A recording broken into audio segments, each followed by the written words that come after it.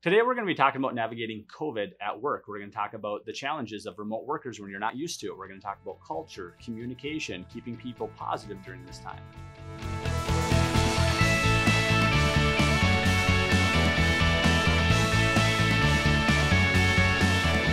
I'm Brady Nash, and this is The Accidental Entrepreneur. So,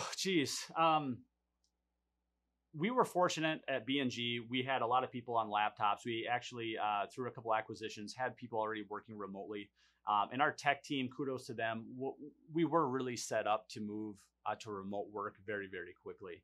I understand not every business is meant to be that way, but I want to talk about some of the things that we've been doing to give you ideas. There's some people that have done things far more creative than us and some people that haven't done anything. So hopefully this will spark some of the ideas. I think one of the big things is communication. We use Zoom meetings. Obviously, there's tons of other, GoToMeeting, Join.me, video conferencing, which is a big tool so you can see faces and keep some of that rapport going. We try to do a lot of fun things to support the community that really brought our team together. Actually, what I'm wearing right now, we're in North Dakota, Fargo, North Dakota. We wanted to help support some small businesses, and so we're donating 100% of all the profits to small businesses in need in North Dakota. So we came up with this ND Smart campaign. One of our team members showed our ambition and creativity core value and brought it up, and a bunch of our team members rallied around it. And so we started this to help encourage the community in the state. We normally do a birthday month where we have everyone together and celebrate everyone's birthday. Well, with obviously no one in the office, we decided to buy everyone meals delivered to their homes so they could have a meal still on the company. And I encouraged the managers of the departments to try to orchestrate it so they'd have a lunch together and they could joke and talk and it didn't have to be focused on work. We also provided them with gift cards so they could get food for themselves or a gift card towards a business in need. It could have been a restaurant, could have been a retail place. Again, just trying to support the local community. And that really brought, what I want to say, togetherness. That really helped unify the team. And I think there's a lot of other people locally doing these things. So hopefully you guys are finding ways to not only support your team, but supporting your team, you could also support your community and other people in need. I think that really helps. I really believe the secret to living is giving. That fulfillment factor is huge. It's why I build the business the way I do it. I want to build and make money. Yes, that's important, but how we build our business is more important to me. Taking care of our team and taking care of our customers and bringing way more value to them than what they're paying for. And so again, going through COVID, it changes the ballgame. I think a lot of people are missing that social aspect, people dealing with depression, and there's a whole psychological aspect to this. And so as a leader, I'm going to talk about two sides. As a leader, I think you need to be encouraging. I think you need to be motivating for your team. I think you need to, for us as a company, we have an inspiration manager, formerly our dream manager, that is set aside to meet with our team and encourage them and help them focus on whatever aspects of their personal lives that we can be doing that on. We have B&G Grow, which is now going to be focused on the career path of what things can they do to further their skills so they can further move up in B&G and provide more value to our customers or through their career path, even if that ends up meaning we end up losing a really good employee because we trained them into an area. That's okay. We're committed to people, and we want their time at B&G to be a blessing, even if it's 1 year, 5 years, or 10 years. So that's our commitment to investing in the people in their journey. The interesting thing is we've actually seen a lot of productivity go up in a lot of areas. I think there's less distractions. I'm not saying that I want it that way, but it's been a side effect we've noticed is I think there's less pros and cons of it. More productivity, probably less connection, right? And so we have to do things to keep the team connected. And whether that's arranging team calls, we just did an all hands on deck meeting where we talked for an hour, kind of state of the union, where we at as a company, the good things that are going on in each division to keep people feeling unified, and talked about the future. And also unknowing when we actually get to come back to the building, but that went a long ways. Another thing on culture, I think there's, I mentioned some of the fun things that we were doing for the community, but I also think like one of the things that makes B&G was we work really, really hard, it's not work hard and then play. It's we have fun while we work. We have fun doing really good work. We laugh, we joke. For some people that might throw them off that came from another environment, but we don't take ourselves too seriously. We take doing good work very seriously, but we joke and we laugh. I remember in the early stages when we were losing money, when our plan budget was, oh, we're going to lose $100,000. And I remember me and my business partners laughing. And people were like, what's wrong with you? We had a plan, we had a vision, but we just thought it was hilarious that we budgeted for a loss, right? And those of you that have invested into any technology business or a recurring revenue model, typically is you're sacrificing upfront revenue for long-term gain. So typically there's a loss, there's a commitment there. And we've been through that multiple stages in our career. And so we always laughed. When things get so ridiculous or a ridiculous challenge, instead of getting really mad, our reaction was we'd laugh about it, we'd joke about it.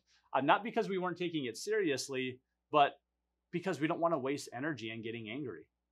The core value, one of my favorite core values for BNG is happy and grateful. And it's not that bad things don't happen. It's not that, everything's sunshine and rainbows. It was just like, there's no reason to be freaking out and yelling and losing our cool. It's, we get very aggressive when things get difficult to overcome that challenge.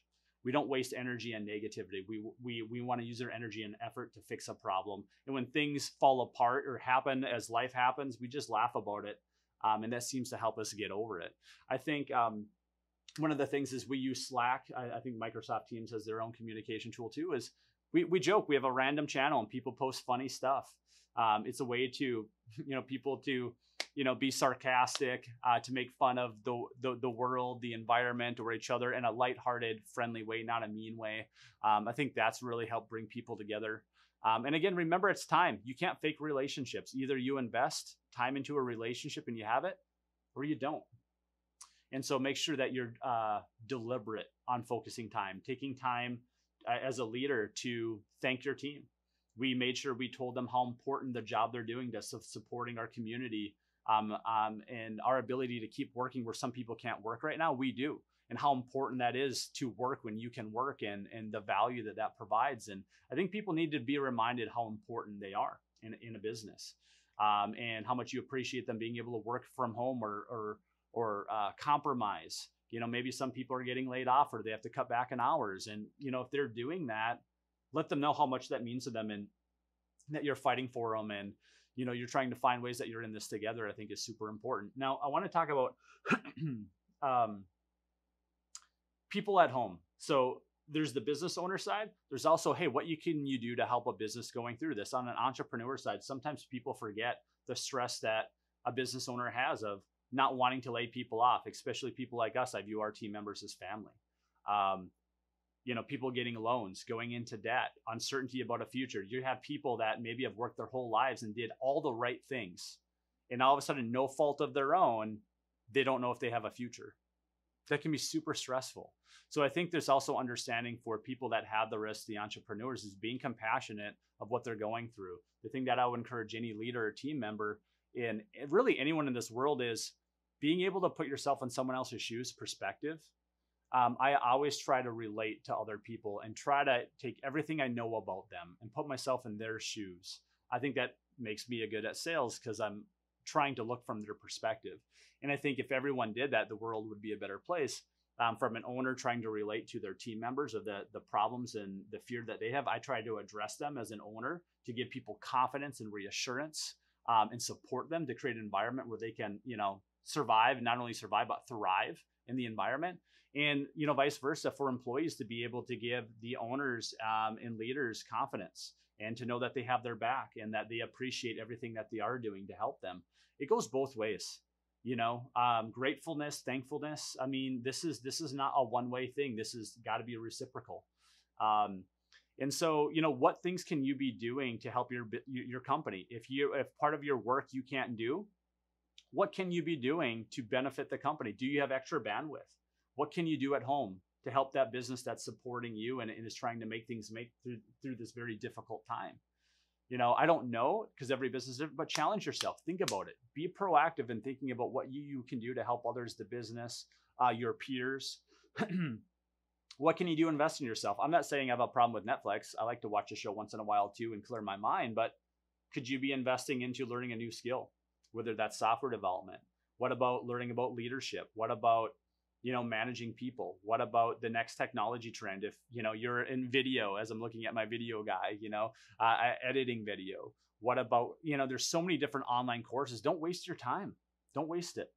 Invest into yourself. That invests into your future, because things will adapt, things will come back, things will change. There'll be new challenges we face. So put yourself in a better position tomorrow than you are today. That's it. Every day, it's not about perfection. We're talking about progress. If every day you just move forward, it's not a sprint. You just keep moving forward and making progress. That's all we want. In business, I'm like, we're fine. As long as we keep making progress, we don't make the same mistakes, we're going to be more than fine. We're going to be doing great. So I encourage you to look at yourself and what can you be doing? And that could be for your marriage. If you have issues in your marriage relationship, well, if you're investing no time into it, how good is it going to be? If you're not investing any time into your business, your skill, how good is it going to go? If you're not investing time in to your kids, how is that going to go? And so evaluate your life, find out what's important, put action behind it, not just thought. Remember, we judge ourselves based upon our thoughts. Everyone else judges us based upon our actions. And the actions is what really, really matters. So if you're going to talk about it, be about it. Again, I'm encouraging you guys. I'm praying for you guys. I know this is a difficult time. Focus on what you can do. Focus on getting through this. Use this as fuel to invest in yourself. And I'll be looking to seeing you guys on the other side. Don't forget to like, subscribe, or comment. Let me know what you thought about this. Hopefully you feel empowered. Hopefully you feel encouraged. Also bring up any other ideas or subjects you want me to go more into depth on. I'd love to answer that. I really appreciate it. This is for you guys. I want it to be beneficial. I want to encourage you in your journey.